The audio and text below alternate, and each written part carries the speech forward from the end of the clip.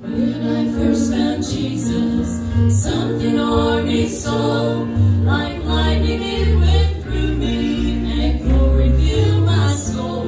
Salvation made me happy, and took my fears away.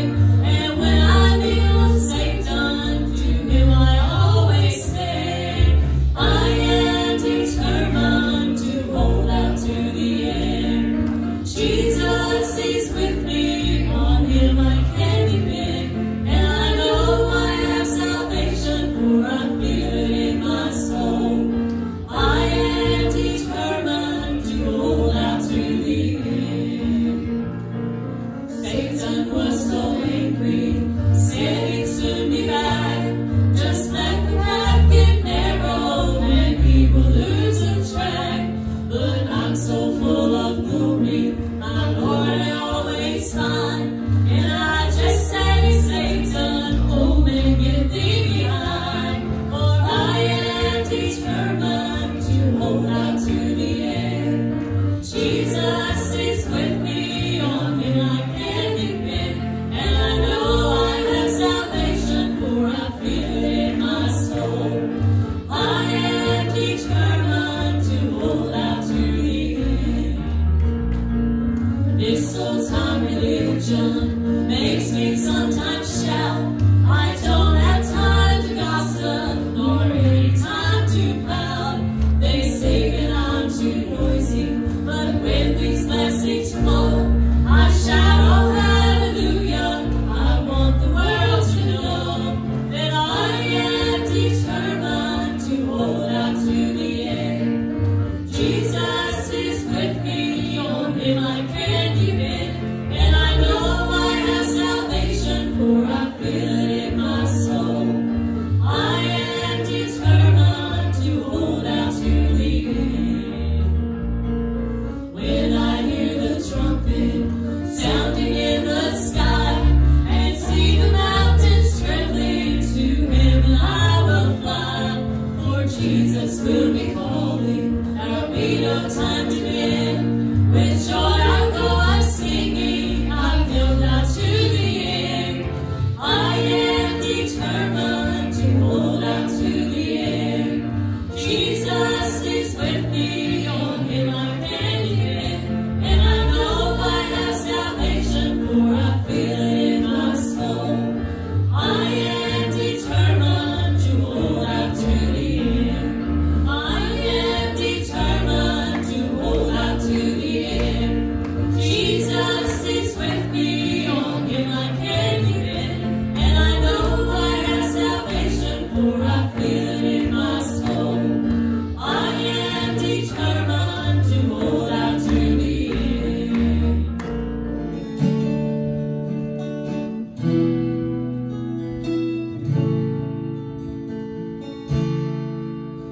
When he told you you're not good enough, told you you're not right, when he told you you're not strong enough to put up a good fight, when he told you you're not worthy, when he told you you're not loved, when he told you you're not beautiful, you'll never be enough. He is a liar. He will take your breath, stop you in your steps. Fear, he is a liar. He will rob your rest, steal your happiness, cast your fears in the fire. Cause fear, he is a liar. When he told you you were trouble, you'll forever be alone.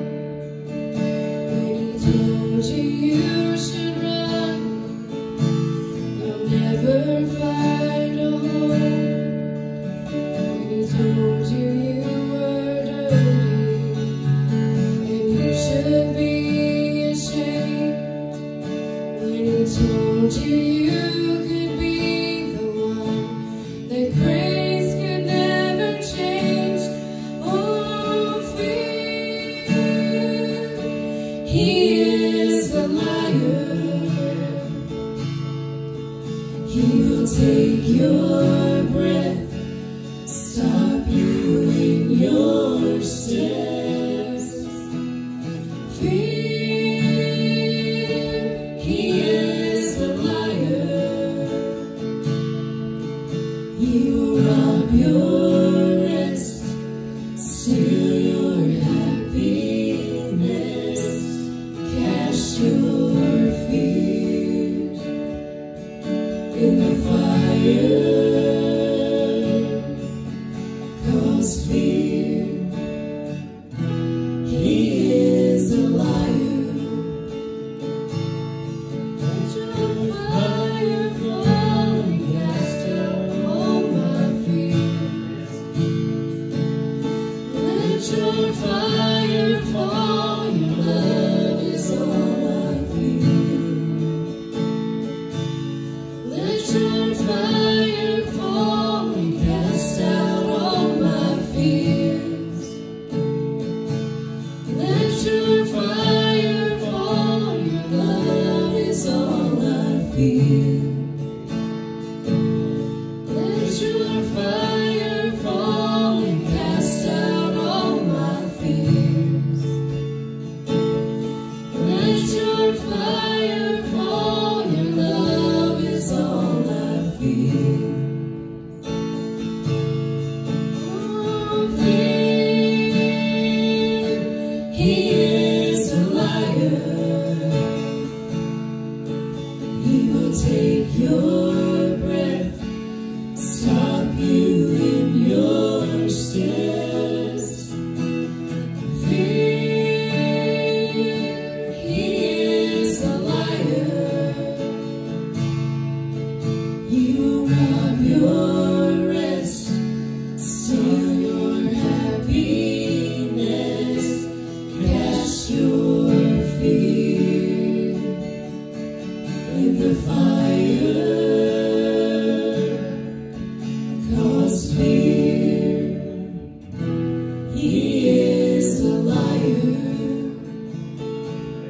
Cause fear, he is a liar.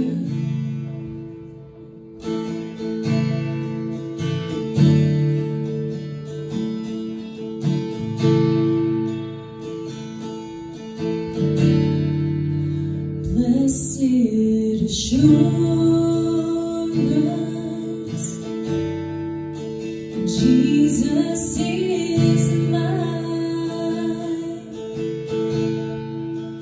Oh, what a foretaste of glory divine, heir of salvation,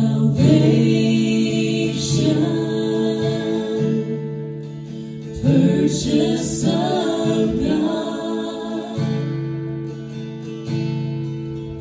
born of His Spirit,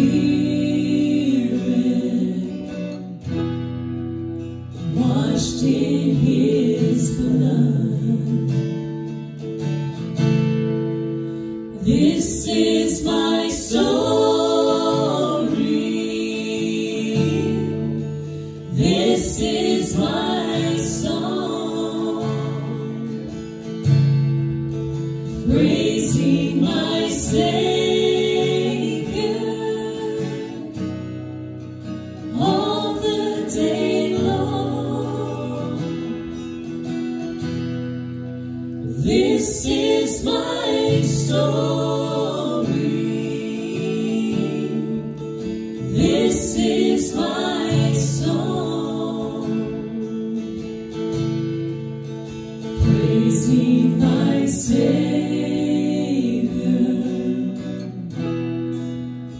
all the day long.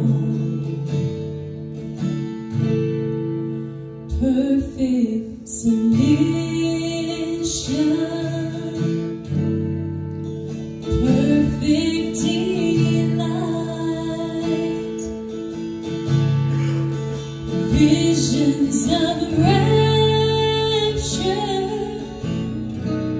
now burst on my sight. Angels descending,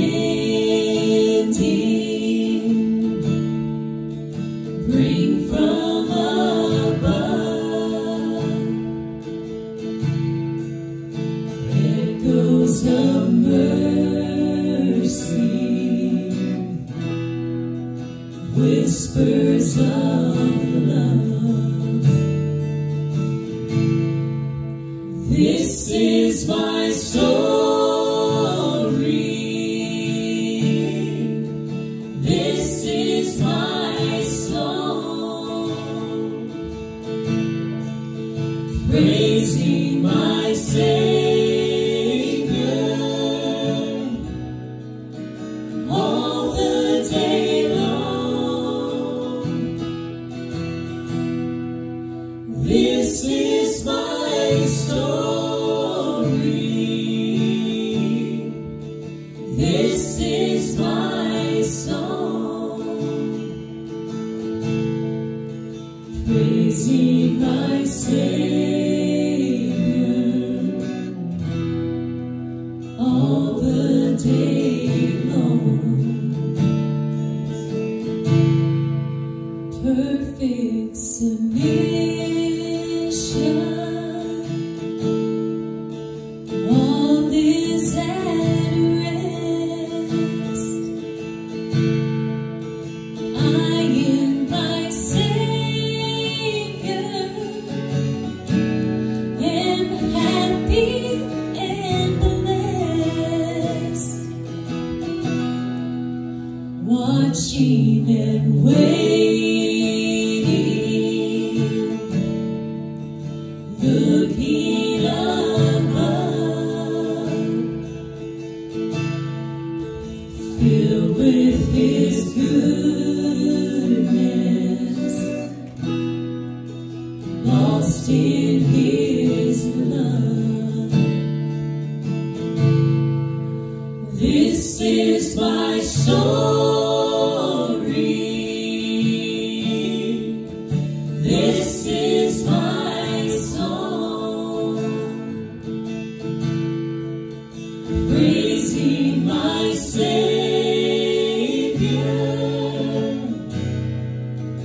all the day long. This is my story. This is my song, praising my Savior all the day long.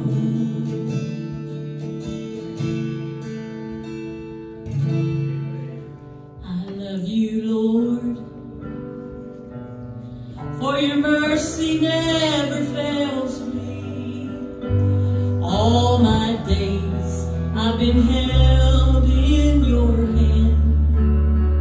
From the moment that I wake up till I lay my head, oh, I will sing of the goodness of God.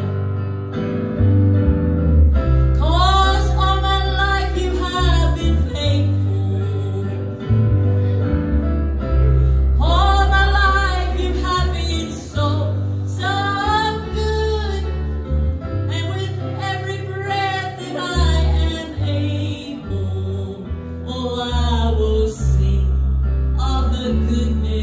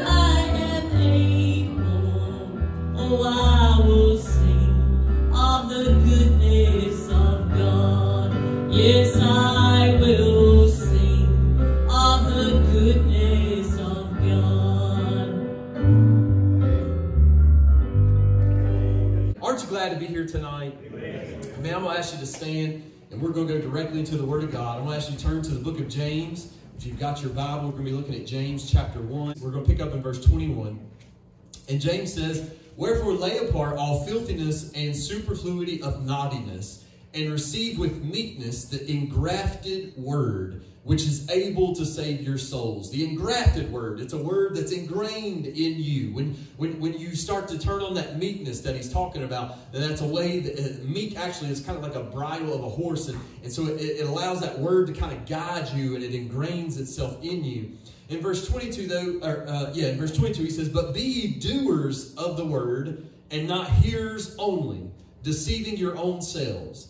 For if any be a hearer of the word, and not a doer, he is likened to a man holding his natural face in a glass." In other words, like in a mirror. "And for he beholdeth himself, and goeth his way, and straightway forgetteth what manner of man he was. But whoso looketh into the perfect law of liberty," talking again about the word, just a different way to describe it, "and continueth therein, and be not forgetful hearer, but a doer of the work, this man shall be blessed in his deed." It's a very interesting commentary from James. James says if we hear the word, but we don't do it, we're like somebody who looks in the mirror with their natural face. And we see what we see in the mirror with our natural face. And then we set the mirror down and we go on and forget what we just saw. Amen? That's what he's saying. He's saying it's like looking at yourself and not doing anything about it. That's what the Word of God does. When you listen and you're a hearer of the Word, but not a doer, you know what is right, but you're not doing anything about it. And I'm going to do my best tonight to preach on this, and I'm going to entitle it Mirror, Mirror. And God just kept turning me back to the book of James. Now, I don't know about you. If you look over the book of James, it's one that you can miss pretty easily. Like my Bible's pretty decent print, and I mean, there's the beginning and there's the end, right? Just one page. You know, we're just talking about 5 chapters here in the book of James. It's not a very long book of the Bible, but we do know that James, there's a few different James in the Bible, but most people believe that James, the author of this book, is actually the brother of Jesus, right? So remember, Jesus had a brother named James, and many people think that's kind of the consensus, is that he is the one who wrote this book. And it's pretty crazy, right? Because I was laughing when I was thinking about this, because John wrote his gospel, and you know that John wrote his gospel, and then every time there's a mention of John, what does John say? The disciple whom Jesus loved, right? I always think that's the greatest thing ever, and I don't blame him at all. I'd probably do something similar. But then you read James, and I'm like, man, surely James is like, yep. And I don't know if y'all know this, but Jesus was my brother. I mean, we got the same mom. We're very similar, but James never says that, right? And it's kind of interesting. If that was me, you better believe, Brother Ron, I'd be saying it every time. Every time I got to me, I'd say, and I'm the brother of Jesus. I don't know if you knew that or not. You would introduce yourself, right? Even today, it's like, hi, this is Wayne Posen. This is blah, blah, blah. This is him. Hi, I'm the brother of Jesus. You wouldn't even need to know my name. Just know I'm the brother of Jesus. That's the most important thing for you to know.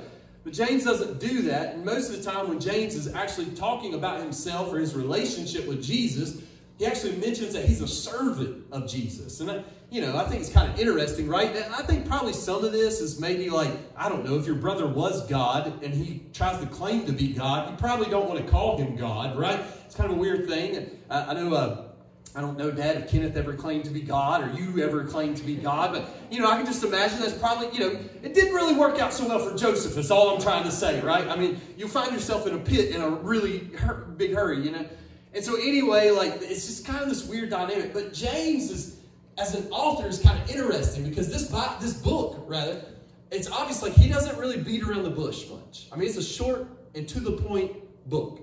And many people think that this is actually one of the oldest books in the New Testament, right? And if it's not it's one of the top 2, I believe, oldest books of the New Testament. And James is just very to the point, almost to the point where you're kind of like, man, James, you're a little bit of a grump. I mean, to be a brother of Jesus, you're a little bit grumpy. But James is just trying to prove a point. He's trying to get a message across to the people. And if this is one of the oldest books of the New Testament, I think that this gives us one of the most clear and accurate projections of the Jewish believers of that day that were closest to the time of Jesus. And that's why it's really interesting, because this is an ancient scripture. This is an ancient message that we're reading about here. But it's pretty wild to me that an ancient scripture can have such an impact for a modern message today. Because he's literally saying, you can't just be a listener. You can't just be a hearer of the word. You must be a doer of the word. And it's pretty incredible that even as the oldest New Testament book, the book that is as close to Jesus as you can get, that even at this point, as close to Jesus as you can get, James is saying, listen, boys, you can't just hear the word of Jesus and not do it. Like, to me, I would think that if you're that close to Jesus, if you're just a generation or two removed even from Jesus, that you would probably be like, wow, Jesus was just here. He resurrected from the dead. Like, we can literally go see these people that saw him with our own eyes. And we can literally talk to them. I can only imagine, Pastor, it just blows my mind how anybody could not want to do what this man said to do, right? And so it's kind of an interesting bit, right? To know that James is telling people, even in this day and age, that you can't just be a listener. You got to be a doer. And so I think, my dad has preached many times about how he really understood the nature of God when he became a parent. Now, you really understand God probably more so than ever when you become a parent. And now that I'm a dad, it's become apparent to me, that dad jokes are a thing. But anyway, it's become apparent to me that he's right. That you really do understand the true nature of God when you do become a father, when you do become a mother. And one of the things that drives me insane more than anything is when I tell my kids to do something and they don't do it, right? And all the mamas and dads can say, hallelujah, amen to that, right? Because there's nothing more infuriating, right? I was talking to the mayor of Cottonwood before service tonight. And I was asking him if they had, debates over in Cottonwood or presidential elections or how the political structure went over there. And the mayor told me it's more of a dictatorship over there. And he kind of, runs everything over there. And that's kind of how I see the Poston household, to be honest. I'm not saying dictatorship is for everything. It doesn't scale well. But at a small scale, it absolutely works great in the Poston household, right? And so when I say something, I mean it. And that's what you need to do, right? And the more and more I think about it, probably the more and more I realize how frustrated my mom and dad probably was at this same thing. And so now that I have a mic in my hand and a platform to say it, I want to publicly apologize to my mom and dad. I'm sure there's many a times you asked me to do something, I did not do it. I probably did deserve those many spankings that I got. But I just can't help but think that this is not the same illustration that James is using, and it's kind of a picture of the modern church. I can just imagine at our church at East Radford, I'm the associate pastor there and youth pastor, and I can just imagine if my dad was to come up to me and say, Kevin, I need you to take out the trash.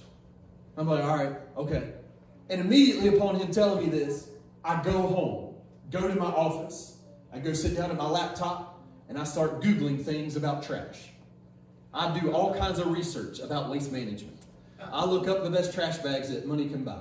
I look up exactly how much square footage we have in America of waste right now.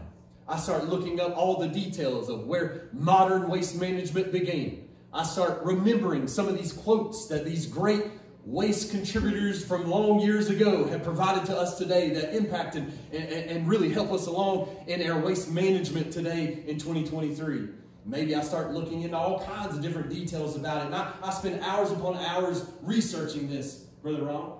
And then I go back to the church and somehow maybe I meet my dad in the hallway, and before Dad can even talk to me, maybe I'm just so excited to talk to him. And I tell him, Dad, you'll never believe, I went and I looked and I researched, and you'll never believe that modern waste management actually began back in the 1800s. And maybe you'll never believe that, like, today we have these diesel trucks that actually get 35 miles to a gallon, and they're the ones that go around. But in bigger cities, they got these other trucks that come and they're unmanned. They're like robotic. They just go around. It's amazing. It's crazy. Did you know that recycling's a sham and that everything just goes into the same pile? We're not saving whales. We're not saving turtles. We're not saving anything. It's just a big sham. No one knows what's going on in that.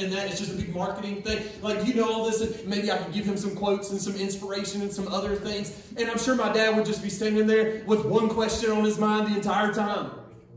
Did you take out the trash? Welcome to the modern church of 2023.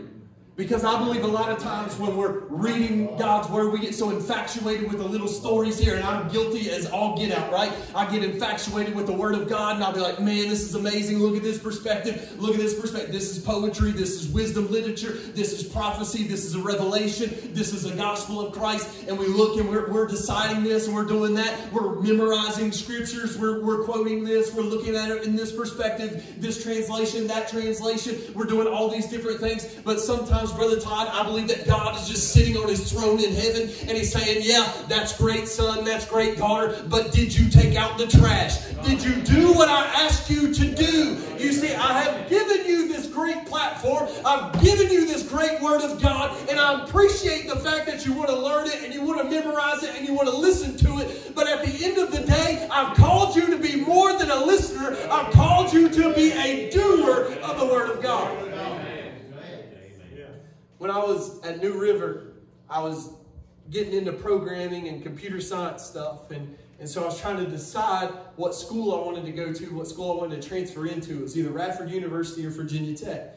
And luckily for me, I had a great resource of friends at both schools. And the current job I was in, I got to go to Virginia Tech a lot and work on their printers and stuff like that. And so I would ask them a lot of times, like, hey, what program would be better for me? And so I went to Virginia Tech and I was talking to some of the members of their IT staff. And I asked this one particular man, and this man's advice really dictated my trajectory, dictated where I went. This man at Virginia Tech, he talked to me, he said, well, Kevin, let me tell you like this.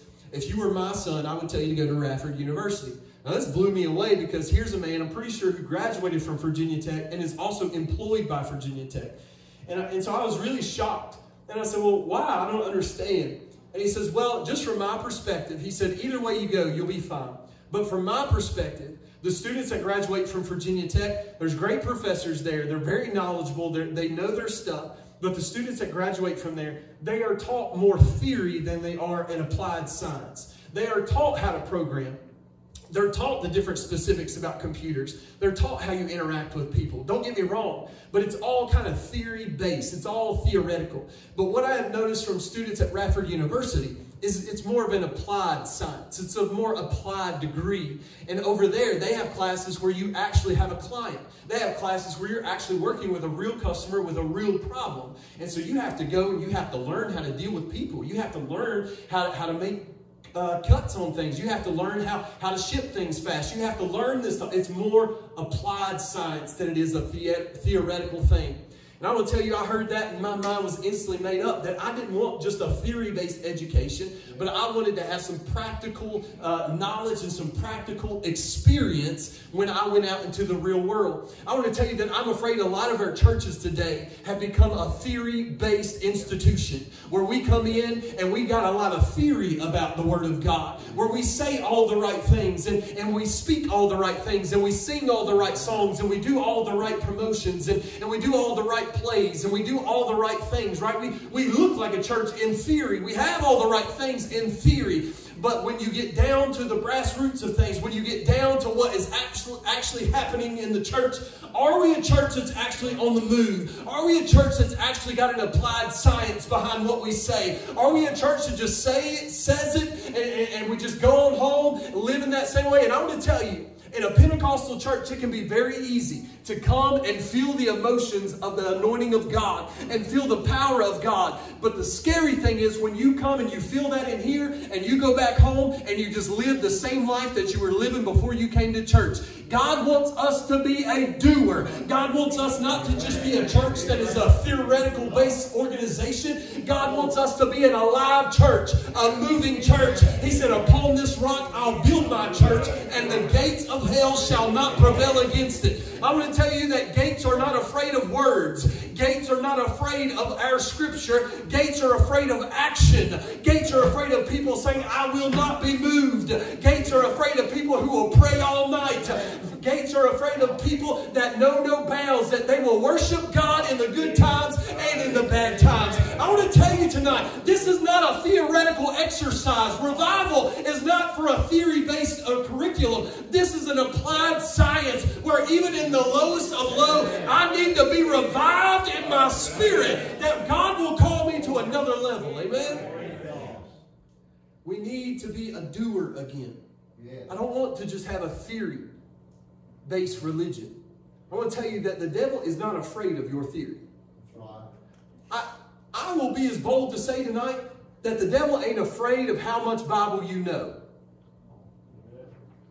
The devil ain't afraid of you if you know who God is, because guess what? He also knows who God is.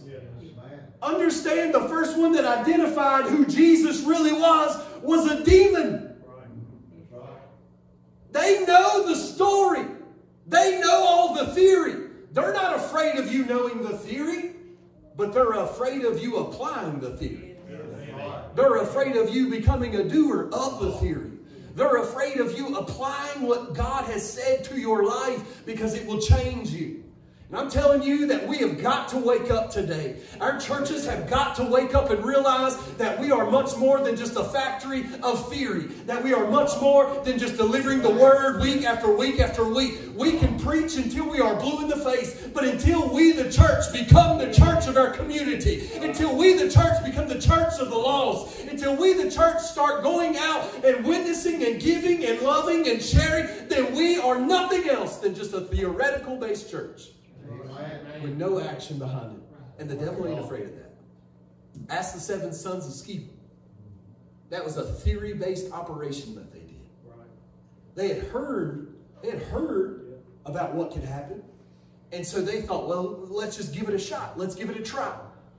And so under the theory, what I say should just apply. But they did not have it ingrained inside of them. That's what James says. James says you've got to put away all this filthiness. You've got to put all that away and get the Word of God ingrained in you to where it becomes who you are. And when that happens, the devil gets put on the run. But if it's just a theory, if it's just like, well, I'm going to do this because they did this and it's just the same recipe, then the devil can sniff that out faster than anything. And we find that's exactly what happened with the 7 sons of Sceva. Because there was a man who was demon-possessed. And the 7 sons, they went to cast the demon out. And they said, we adjure you in the name of the Christ whom Paul preacheth of. And what does the devil say? He says, I know who Jesus is. Amen. I know who Paul is. But I have no idea who you are. I want to tell you that just as I want God to know my name, you better believe that I want every demon in hell to know who Kevin Wayne Poston is tonight. I don't want them to think that I'm just some theoretical big mouth who gets behind a pulpit every once in a while and preaches his little heart out. That's not who I am. I want to be a saved, sanctified, filled with the Holy Ghost man of God that knows what the applicable presence of God is in my life. Man, the devil doesn't care how many songs we sing if we don't sing them from our heart. The devil doesn't care how many sermons you project if you're not saying it from your heart. If that word's not ingrained in you, the devil knows all the same things that you know, and even more so, I would argue. Amen. He knows the scriptures inside and out. It's one thing to know them. It's another thing to do them. I told you it's interesting that James is the one saying this because of how close he is to Jesus' time. Because for the longest time, I, Brother Todd, used to think I could understand this. Maybe we are at a place where we're not doing what we should be doing just because of the length of time. Just so much time has passed since Jesus was here. And maybe we can just give ourselves an excuse that that's the reason that so many people don't do what Jesus says. And that's why I was kind of taken off guard the first time I read this, because I'm like, man, this is in James. I mean, this is all the way back. And people still struggled with this. But then it's like God just said, no. Just wait. It gets even better. Because if you go to Luke chapter 6, Jesus Christ himself is talking to people. And he says, why do you call me Lord, Lord, but you do not do the things that I ask you to do? Wait a minute. Wait a minute. You're telling me that people that saw Jesus Christ, flesh and bone them very self, saw the miracles that Jesus did, saw everything that man did, heard the great wonders of God, heard that this man, the Son of the living God, was present on this earth, was telling them to do stuff, and they still did not do it? So you know what that tells me? It's not a duration problem. It's not a time problem. That's not what this is. This is a Satan problem. This is an enemy's attack.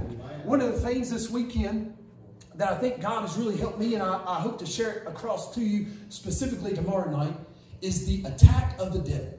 I feel like, Brother Ron, if we can just get to if we can get an understanding of the devil's playbook, if we could ever see what the devil had in his playbook, I think that maybe we as a church could be prepared for it.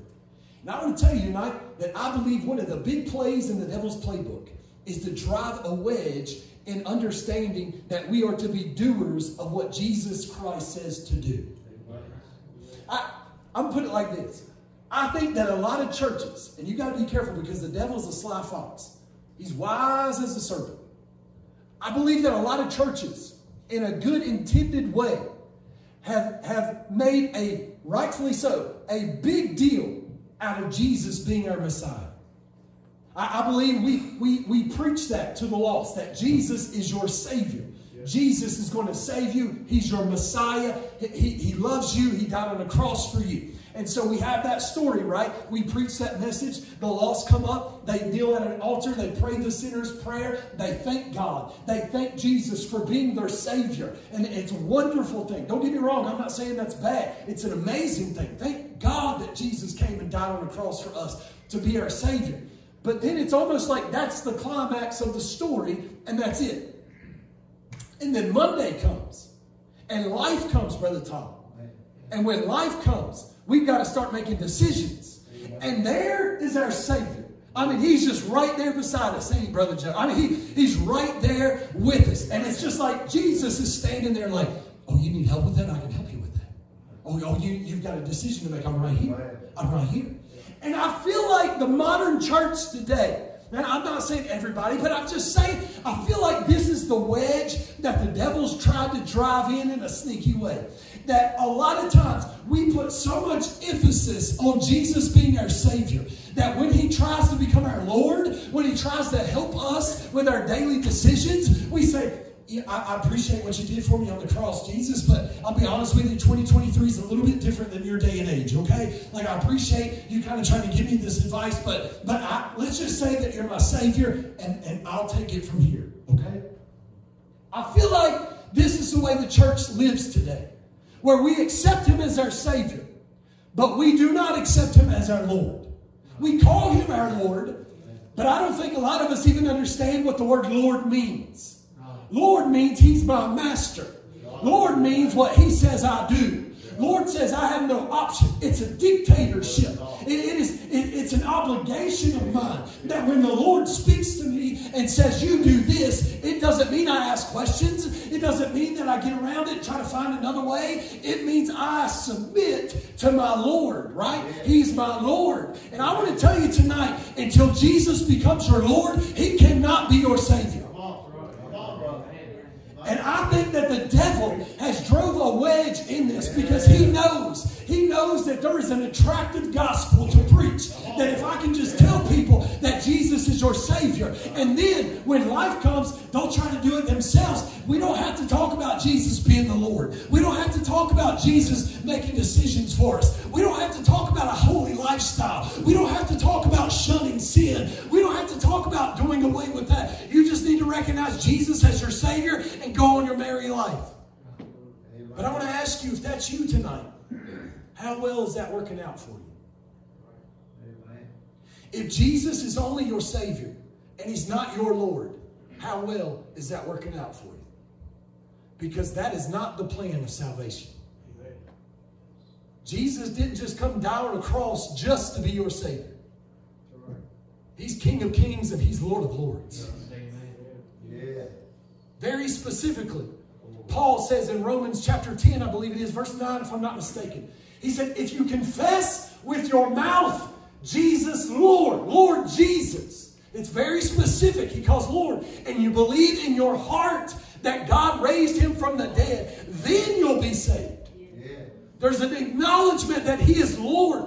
I like what Paul said in Philippians. He said that God had highly exalted him and given him a name which is above every name. That at the name of Jesus, every knee should bow of things in heaven and things in earth and things under the earth. And every tongue shall confess that what? Jesus Christ is Lord, to the glory of God the Father. I thank God tonight that Jesus is my Savior. But we can never forget yet He is also our Lord tonight. I know for a fact tonight that if Jesus is not your Lord, that your life is in shambles. It's not because I'm a prophet. It's just because that's how life works. If God is not your Lord, if this word is not your map and not your God, I can guarantee you are a person most miserable tonight. And church, I believe that this is one of the biggest reasons that we have people that come into our churches week after week who are looking for a better life and expecting a better life and leaving, and no one will say anything about it. But in the back of our minds, I think a lot of us are thinking, I thought life would be a lot better than this. It's kind of the quiet and the secret thing in a lot of our churches. When we come in and we give prayer requests, and some of our prayer requests, they start turning into vent sessions, and I feel like we're listening to the book of Lamentations all over again. Sometimes I sit back, brother, and I just say, where is the joy of the Lord? Because I read about a man named Job who lost literally everything and said, though he slay me, yet will I trust in him. I have esteemed the words of his mouth more than my necessary food. When you have that mentality, it is obvious that Jesus is not just your Savior, He's your Lord. I'll do whatever you say. And Jesus tells us this, right? Jesus says, the person that hears me and doesn't do what I ask them to do, let me give you an illustration of what they're like. They're like someone who just builds their house on the sand. And when the storm comes, and I think we can all agree, we're all old enough in here tonight to know that if you live life long enough, the storms will find you. And when the storm comes, you have no foundation. And so that house will begin to shake, and ultimately that house will begin to fall. And you know what ends up happening? We think that we can do it ourselves. This is humanism. This is the modern gospel today, that you are enough, that you can do it. And this is why you go in Barnes & Noble, or you look on Amazon, the bestsellers are always the most self-improvement books, right? How you can improve yourself, what you can do to reach your goals, what you can do to have success, right? And so we try to build ourselves up, and we promote ourselves by this. And we say, look at me, I built myself up. Until the next storm comes. And then there we find ourselves again, flat on our back. And this becomes a repetitious cycle, time after time after time. And the sad thing is that many of these people that are in this cycle come to our churches today. And God is saying, this is not the life that I have built for you. This is not the life that I had intended for my people to live. Because my word says that when you are free indeed. And that Jesus didn't come to just give you life, but give you life abundantly. I want to ask you tonight, is your life a life of abundance? Is your life a life where you would say, I thank God, my cup runneth over? If not, maybe we need to turn back to Jesus being our Lord. Because He said, when you do the things that I ask you to do, I'll tell you who you're like. You're like someone who builds his house. He digs deep and he finds rock. He gets a solid foundation and he builds his house upon that rock.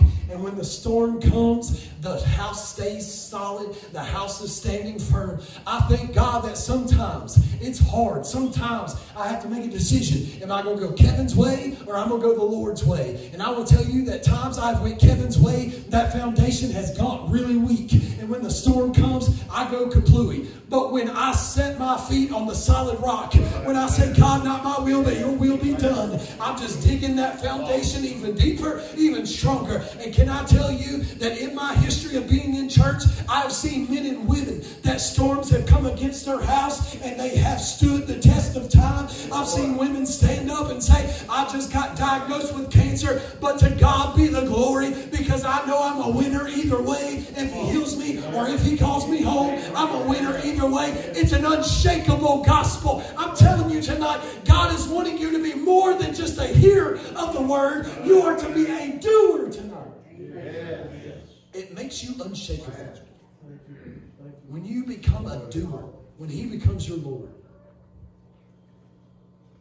James has an interesting illustration. He says that people people that are a listener but not a doer. They're like someone who look in the mirror with their natural face. I like that. Their natural face. In other words, a face that ain't got makeup on it. Your natural face. It's like someone who looks in the mirror with their natural face and then just goes about and forgets what they saw. Now, I'm no prophet, but I would imagine that almost everybody in this room tonight, before you came to church at some point today, looked in a mirror. Right? Is it probably? There's always one. There's always one that says, not me, preacher, not me. Yeah, we know. We can tell. We can tell. And Harlan, I have a mirror for you after church. I'm just kidding. But he says, I brought this from home. Amen. He says that a person that is a listener but not a doer is like someone who looks in the mirror. Man, I'm sweating a lot. Looks in the mirror. And they look at their natural face. Now, what is the point when you wake up in the morning of looking in the mirror? I don't think it is to see how great that beauty sleep was to your face. Something tells me that's probably not the reason, right? The reason that we look in the mirror is to assess the situation, right? I mean, let's just be honest. We assess the situation. And for some of us, the situation is more dire than others, right? Be honest. But we assess the situation. We wake up, we're like, man, I've got sleepies under my eye. I must have drooled a lot last night. It's like all the way down my cheek. It's on my shirt. Good grief. Look at my hair. I got cowlicks all over the place. Did I sleep in a blender last night? Like, what happened? And then if you're like me today, I was looking at my beard. I was looking at all these gray hairs sticking out. Like, man, I'm getting so gray. Thanks a lot, Tasha and the kids. You know? And I decided before I came to church to trim my beard because I was like, man, these gray hairs. I don't know about y'all. This is a whole other side story, but my gray hairs are crazy. I mean, they come out of my face and they just go everywhere. I mean, everything else kind of tame, but you get a gray one, and that guy doesn't want to just go in line. I mean, it just stays where it wants to stay. And I'm a little concerned about this. And I don't know, maybe that's when they say, like, you go gray, you go stray. Like, I feel like they're just kind of straying everywhere. I'm a little worried I'm going to look like Albert Einstein one day with all these gray hairs that are just everywhere. But that's why I guess I'm going to have to trim my beard real short all the time. But anyway, I'm just talking about you're assessing the situation. That's what you're doing, right? When you're looking in the mirror and you're trying to figure out what you're going to have to do. Now, what's interesting about when you look in the mirror, now every single one of us in this room, we look in the mirror the same amount of time. Now, I'm not saying the same duration, like same minutes and seconds, but we all look in the mirror as long as it takes to fix the situation. And we'd all agree with that, right? And so we're looking and we're peering into this mirror. And what's interesting is James says that if you're a doer or you're a listener, not a doer, that it's like you take a look at your natural self, you set it down, and then you go on your merry way. And you never think about it. Can you imagine tonight if all y'all showed up with your natural face on? Right? Some of y'all women just now are like, oh, you just like had chills. Like I would never, ever do that, right? But that's what he's saying you're like. And you know, I think it's interesting, right, Brother Ron? Like, you could probably get away with it maybe tonight. Maybe you come in, and maybe we're like, man, Brother Ron had a rough Friday. I mean, you know, you probably get away with it one night. You might even get away with it tomorrow night. You come back, it's like, whew, all right, okay. Yeah, something's going on. But you come Sunday morning, and it's been 3 services in a row, and you look like you got a bird's nest up here and just nothing's happening right here. Like, we're probably going to start asking some questions. We're a concerned church. We care for you. We love you. We're probably going to start asking some questions. Like, hey, everything all right? Are you sleeping out back? Like, are you still in your house? Do you still have a mirror in your house? Right? We would ask this, right? Because it makes sense. Nobody that's sane would do that. I can't even imagine that. But that's exactly what James is saying the church is doing. That we are great at listening to the word. We're great at consuming the word. But we're not so great at doers of the word. And can you imagine what God sees with his spiritual eyes when he looks down at churches coming back week after week, seeing people listen to the Word of God, looking into the mirror, peering into the Word of God that's not only a map, but is a mirror for you to reflect who you really are. And you just keep coming back week after week, and you keep looking in the same mirror, but never doing anything about it. That's what God sees. And I believe this weekend that God's trying to wake us up. That we are not to just keep peering in the same mirror and seeing the same filthiness and seeing the same dread and seeing the same situation. God has allowed you the opportunity to know what you need to fix. It's a mirror for a reason. And God says, all I want you to do is fix it. That's all you have to do. I think what's interesting, though, about a lot of our churches today is that we get obsessed with the mirror.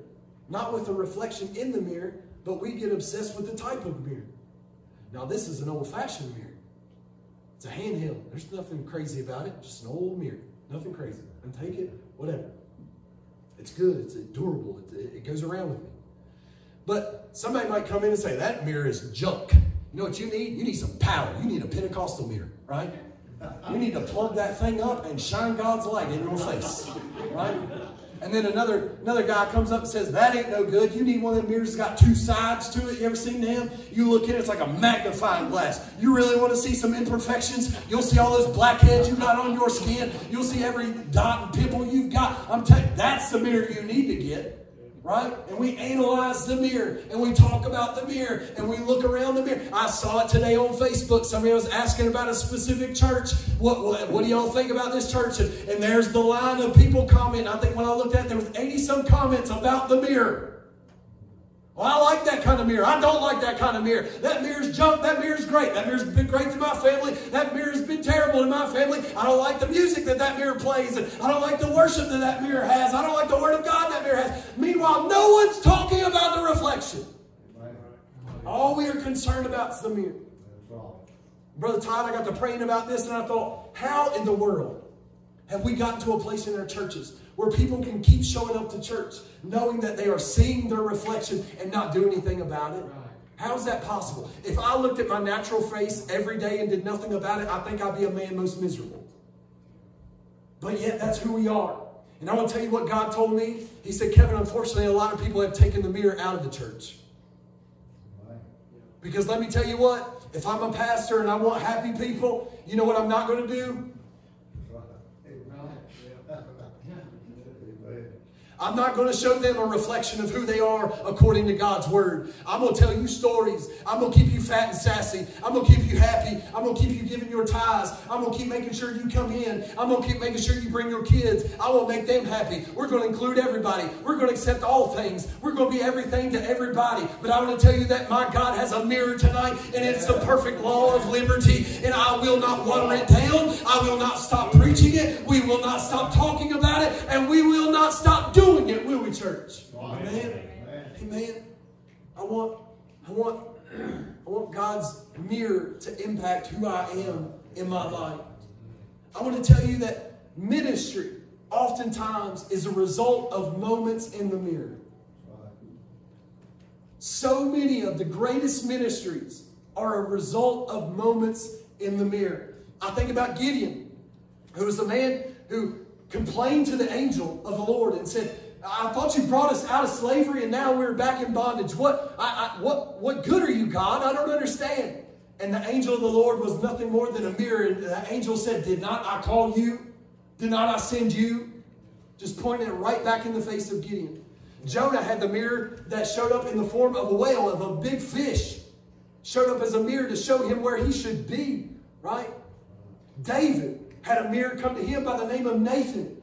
David had gotten messed up, and before you knew it, right, he got into a situation where he had lusted of his flesh, where he had committed adultery, and then he had committed murder, and didn't even realize it until Nathan comes along and points a mirror at his face and says, you're the man, David. It's you, David. Peter had a mirror one day, right? He was talking with Jesus, and he said, Jesus, I'll never leave you. I will die with you. I will go wherever you go, whatever they do. I will be with you always. And the alarm clock goes off. the rooster crows 3 times, and that was the mirror for Peter to realize I am not who I thought I was. I want to tell you tonight, that's exactly what the Word of God will do to you. I told you before, we stay in front of the mirror as long as it takes to fix the situation. And some of you might already put 2 and 2 together, and you say, well, buddy, you're a preacher. It sounds like you stay in that book quite often. You're exactly right, I do, because I see the situation standing before you, and I know that I am the biggest sinner of them all, and I know that every time I look, God shows me something else I need to fix, and that's why I'm so captivated. It's not because I'm in vain. It's not because I can't quit looking at myself through this mirror. It's because I know that I need a Savior. I know that I need Word. I know that God is the only way that I'll make it. Amen.